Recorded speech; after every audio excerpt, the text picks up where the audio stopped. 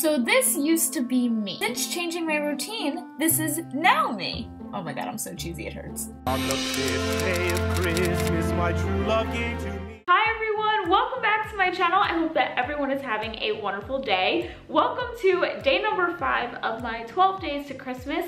Normally I don't film on the floor of my room if you're new to my channel, unless we're doing like vlogs or something. Sit down videos are normally more professional than this, but it was such a beautiful day and like so bright and sunny in here that I just felt inspired to film in here. And also Wyatt was laying in here and he was so cute and I just didn't want to leave him alone. If you're new to my channel, join the Samily and never miss an upload. So today's video is a part 2 to a video that I filmed not too long ago, and it's how to be a morning person and just all my morning tips, all my best tips.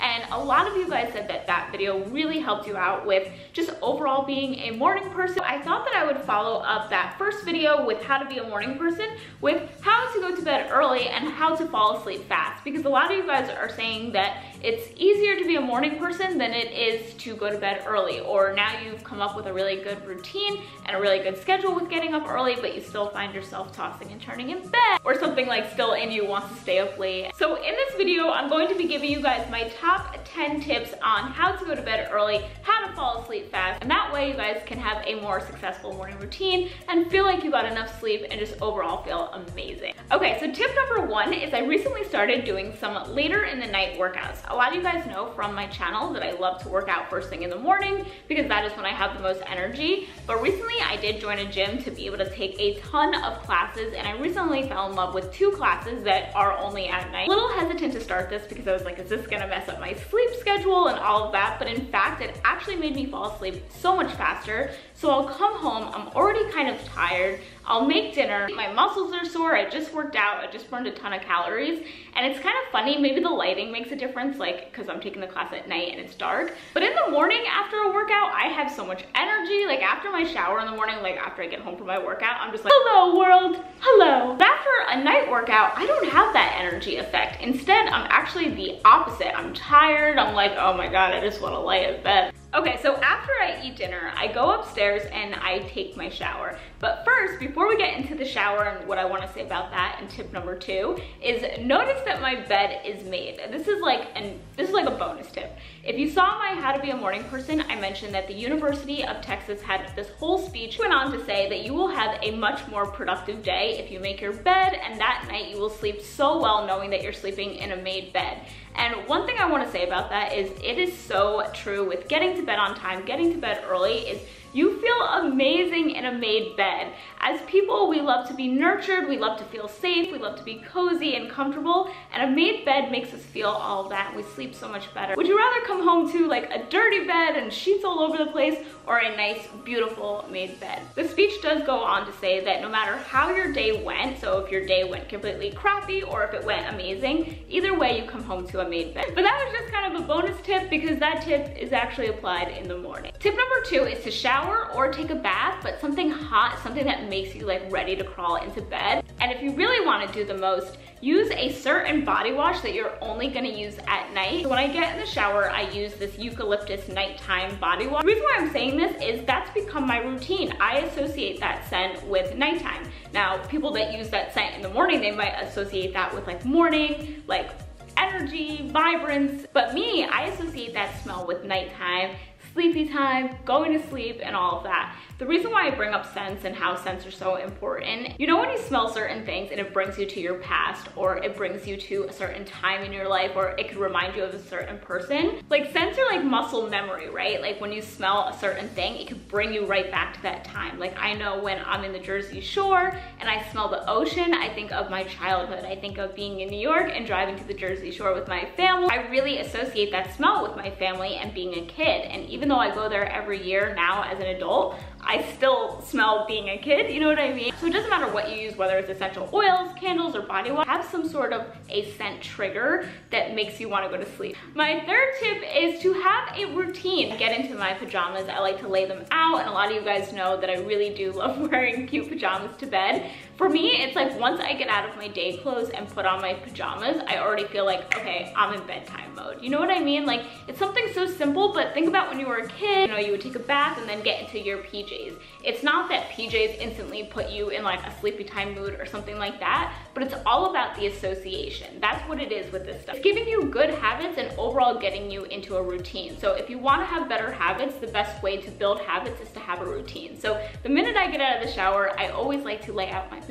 When I think of PJs, I think of dreaming. It's so funny, like that's my association. But at the end of the day, it's a routine. It doesn't matter how simple it is or how like stupid it might sound. And to build better habits, you have to have a strong routine, something that you do over and over again, something that you repeat. Okay, so then once I'm in my PJs, I like to go downstairs and make a cup of tea. I think overall, like hot things remind me of sleeping. I've never been like a morning tea person or even like an afternoon tea person. I've always been like a nighttime tea person. One thing I want to point out here is you want to make sure you're buying herbal tea. Some teas do have caffeine in it and you don't want to do that before bed. I am a caffeine person.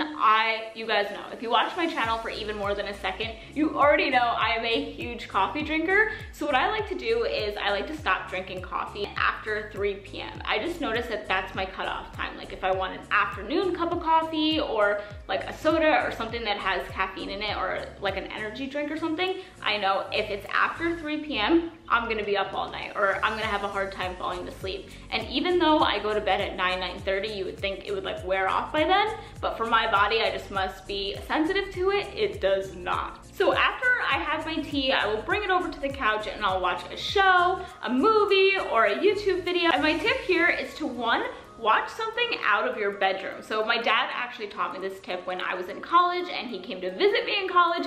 He was like, all of your books and your studying and stuff is all in your bed. Have you been doing homework in your bed? Yes, actually I have. Remember him teaching and explaining to me that you want to associate your bed with sleep time, not with work, not with TV shows. So at night when I want to watch something or if I would need to catch up on editing or something like that, I will do it downstairs. I will do it out of my bedroom. That way I don't associate my bed with like staying up all night and binge watching TV shows. You can ask my boyfriend, this annoys the crap out of him. He'll always want to watch a show in bed. He's like, let's cuddle and watch our favorite show. And I'm like, no, I have to watch it downstairs. Now, occasionally on like a Saturday morning or Sunday afternoon, I'll catch up on shows in bed and it's like not a big deal. But at night, you definitely want to do any homework or studying or watching TV or whatever you do in your free time. You want to do it outside of your bedroom. Okay, so tip number 6, before bed, you want to write in your planner or make like a little casual to-do list like I'm doing here on notes on my phone. And that way, anything you have to do tomorrow morning, it's out of your brain. You're not going to forget. It's already written down. And that way you go to sleep without feeling anxious or anxiety about,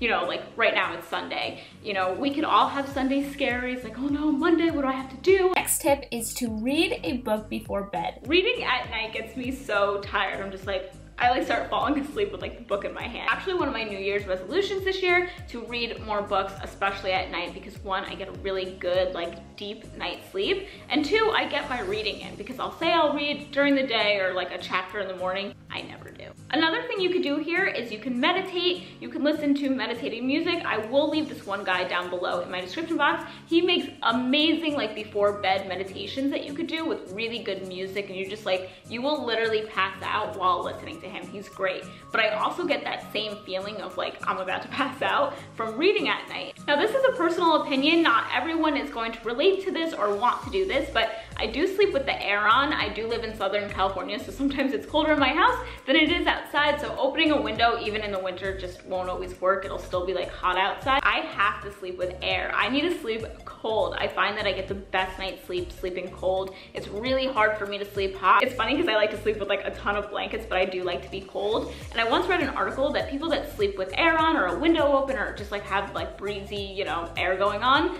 that you actually wake up less than a person that sleeps hot or a person that kind of sleeps in like, I think of it like a clammy temperature. It's like kind of, it's not hot, it's not cold, it's like clammy. If you haven't tried this, definitely try it. I sleep so good and I love to be like all cozy in my PJs and all my blankets. The next thing I do is I set my alarm, I plug in my phone, and I turn my phone face down. This way, if anyone texts me or, you know, I get a notification or something, I don't see the light blinking. I'm really sensitive to that at night. Like I could wake up, like if there's like a light in the window or something like that, I like wake right up. And then the last thing that I do is I always sleep with a fan. I also got my boyfriend into this as well. We both sleep with fans, and this way it drowns out noise. I love to sleep with like some sort of noise going on, like the fan, or when I was in college, our air conditioner had like this like loud, like rickety noise. And at first, the first night I slept there, I was like, oh no, this is gonna suck the whole year. But I ended up loving it, and I actually miss it. Like I used to get the best night's sleep in college. It's funny because even when I sleep at a hotel or something, I always ask like, do you guys have fans? They're always like, yes, there's always someone that asks for a fan. But yeah, those are all my best tips and kind of my routine on how I get to bed early. Another thing to get to bed early is overall just reducing stress in general. And everyone kind of takes out their stress in different ways. Like for me, it's definitely working out, or it's cooking. Like I love to come home and cook. It's just like, I'm only thinking about cooking, or when I'm working out, I'm only thinking about working out, and it gives my mind peace and time to just relax from all the 70,000 thoughts that we think in a day. So figure out how you can reduce stress, and I promise you will sleep like a baby. So I love you guys so much. Comment down below, what are your best tips for going to bed early? Is there anything that you like to do? I love you guys so much, and I'll see you tomorrow. Bye.